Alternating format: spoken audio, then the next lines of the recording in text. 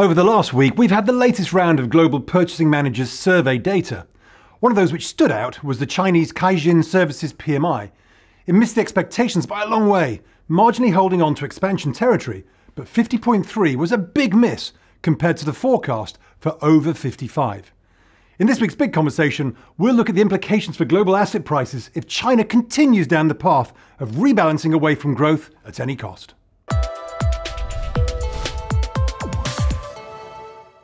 So China appears to be slowing down, but why does that matter? Well, China still sets the tone for much of the global growth outlook.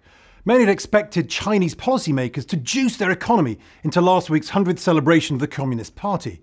Instead, they continue to address many of the past imbalances. And this points to a future in which the US will have to do far more of the heavy lifting if reflation is going to go truly global. The Chinese credit impulse has moved into negative territory because we've seen a big decline in the year-on-year availability of all system financing. When we look at the 12-month moving average of total social financing over the last decade or so, most of the downdrafts have coincided with events such as the Eurozone crisis in 2011, the commodities and profits recession in 2015, and the soft patch of 2018 to 19 that saw yield curves flattening prior to the pandemic. The shadow banking system has even seen a withdrawal of social financing since 2018. This is all part of policymakers' attempts to clean up some of the speculative excesses and bloated balance sheets within China's corporate sector. Non-performing loans have soared in absolute terms, even though they've remained relatively small as a percentage of GDP. Most analysts, however, suspect that the real numbers are much higher. The authorities are even testing the credit waters with China Huarong Asset Management and China Evergrande Group constantly threatening defaults. Policymakers are trying to wean the economy off its credit addiction. Citi's Chinese Economic Surprise Index is deep in negative territory. Outside of the pandemic last year, this is now getting close to the lows of the last decade and beyond, reflecting the ongoing shift in policy. More recently, China has been struggling with the impact of higher commodity prices, which has had a severe impact on margins. There have been attempts by policymakers to rein in some of the excesses in commodities. Margin compression has been a global problem. Inflationary pressures have moved higher at a faster pace than growth. Corporates have started to protect margins. Capital is being hoarded or held for buybacks rather than used for growth. Another sign that China is not providing much global support is the underperformance of EM equities. The ratio of the S&P versus the MSCI Emerging Market Index is closing in on the decade highs once more, and that's despite the dollar being on the back foot for much of the last 12 months. EM equities should have significantly been outperforming over this period. Emerging markets have not experienced the benefits of China growth because China has pointed its engine of growth in a different direction. The JP Morgan Emerging Market FX Index is testing the uptrend and looks like it will break to the downside. Part of the EM equity weakness is due to a change in the composition of the indices. The old dominance of commodity and heavy industry has been supplanted by the rise of technology shares, and this has been a drag because of the underperformance of Chinese internet names when compared to the tech-heavy Nasdaq 100. The recent shock at the clampdown on rideshare service Didi, which recently listed in the US, should be tempered with the fact that increased oversight and regulation has been ongoing across China's technology sectors for a while, but the timing was still unfortunate. One of the big questions for US investors is whether the clampdown by China is actually a prelude to a wider clampdown on a global basis, or simply a regional issue that will continue to undermine the relative performance of EM equities. EM investors had been hoping that reflation would help these equities outperform, but that's failed to occur. China is not only stepping back from outright growth policies, but it's also reining in consumer companies that appear to be getting too powerful. China's PMIs have been showing global leadership. Usually they are largely coincident with the US ISM, but during the pandemic months, cycles in the Chinese economy have generally been ahead of other regions by a couple of months. Global inflation is unlikely if China's taking its foot off the accelerator. US fiscal policy is dramatic by recent standards, but it's still relatively small versus the overall economy, and small in absolute terms when compared to China's efforts. Over the last 10 years, China's gross fixed capital formation, the world's largest as a percentage of the global total, has started to slow. During that time, other major regions have seen their shares fall. The US share has stabilised, but even with a multi-trillion fiscal package, the global impact will be relatively limited, especially when spread over many years. Additionally, policymakers in North America and Europe have started to contemplate less accommodation, even if that is at the margin. Policies that were driving the reflation narrative are now reversing and putting those assets under pressure. The Australian dollar is testing its key support level of a topping formation. Although the Australian dollar has been underperforming the rally in copper, the Aussie dollar is still a barometer of global growth, and it's close to breaking down. Where copper and the Australian dollar goes, so goes the global mining sector.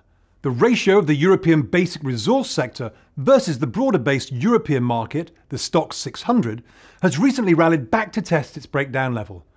A failed retest then opens the door to significant underperformance from that sector. One of the key questions within resources will be whether oil and gas sectors can outperform in an environment where reflation is under pressure. The simple answer should be yes, because oil and gas has a lower beta to growth, but we continue to see regulatory pressure bearing down on the energy sector. If the ratio of the European oil and gas sector versus European basic resources can break 0.47, then we should get outperformance from energy. Some people may prefer to look at copper outright after its incredible run from last year.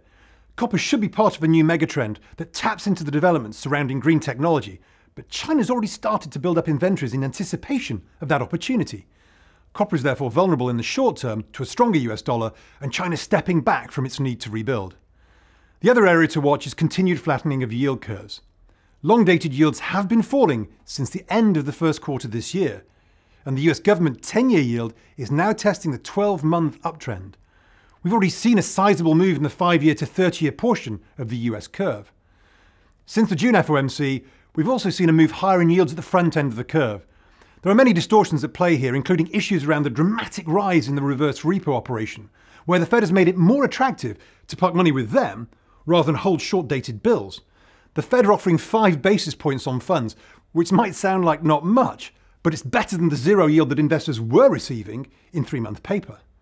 Eventually, if money is drained from money market funds into the Fed facility, we could again see another dislocation that causes a flattening, but this time due to higher front-end yields. 15-day reverse repo has reached $1.25 trillion US dollars, led by the overnight facility reaching $1 trillion at the end of June. So whilst US equity markets have recently made new all-time highs, China's tightening the screws. The US Fed has become slightly more hawkish, whilst the plumbing in the US market is touching extremes. Now, the plumbing won't be a catalyst for any breakages, but it could be an accelerant. We should, however, watch what China does, and watch the assets that have a strong relationship with China's growth. Many have been starting to roll over, following the softening in the Chinese macro data. US equities, as ever, are ignoring this for now, but historically, a slowdown in China is usually a prelude to a slowdown across the rest of the world, and the US fiscal package is not yet big enough to reverse that. There is one market where China's about to make a big splash, and that's its entry into the carbon trading markets. In the next section, I talk to Refinitiv's Yuan Li about the size of this coming opportunity.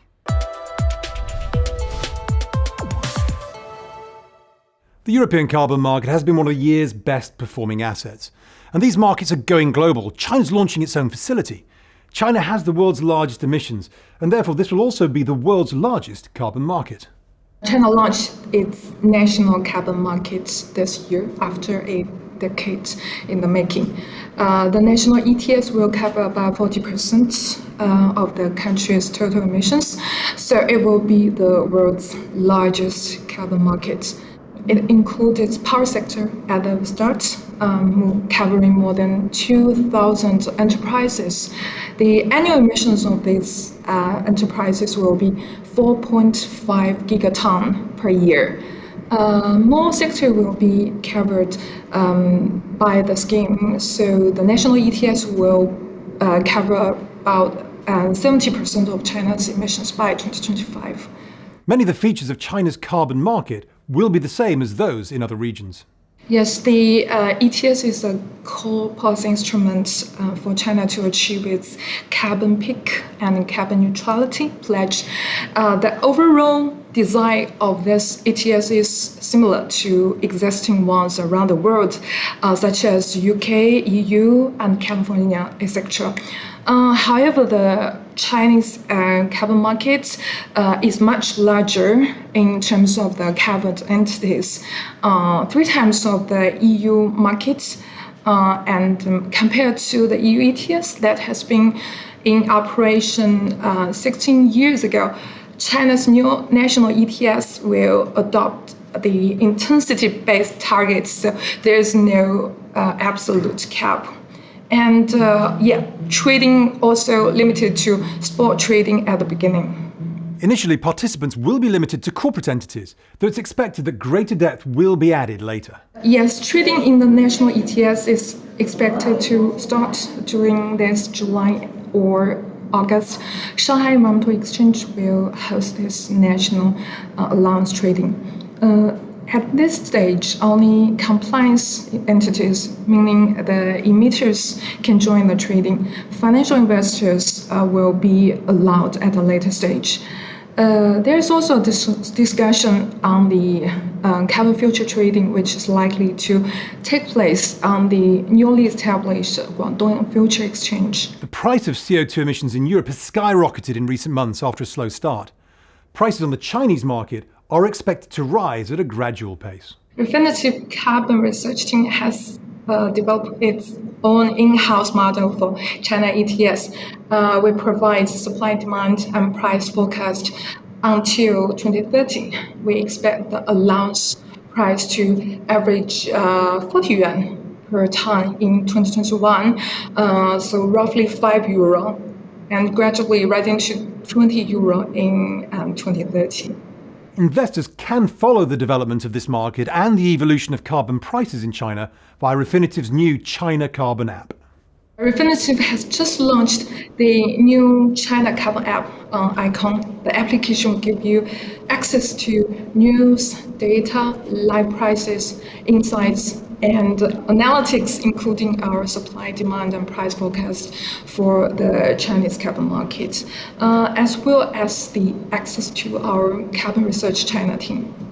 Carbon markets are only going to grow from here, but how they develop will be key.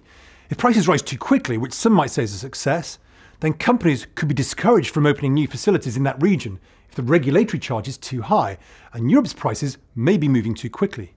The Chinese carbon market will have regulatory oversight as well. Initially, it will only be for companies emitting carbon. Speculators will be allowed to join once domestic carbon futures are launched. If prices rise gradually, it will give companies time to adjust. Given the size of the emissions in China, that will be an essential part of China's energy transition strategy.